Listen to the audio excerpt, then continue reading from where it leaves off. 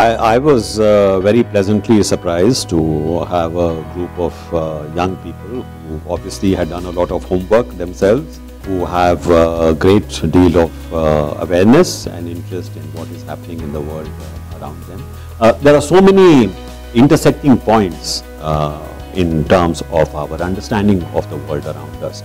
So one of the important features of what Ashoka has been doing is to bring that cross-disciplinary, cross-domain approach to our studies. I was happy to see that many of the questions which were raised were questions ranging from international relations to climate change to energy security, the kind of silo approaches that we have had before, a kind of tradition of very specialized studies that is now giving way to interdisciplinary studies, cross-domain knowledge.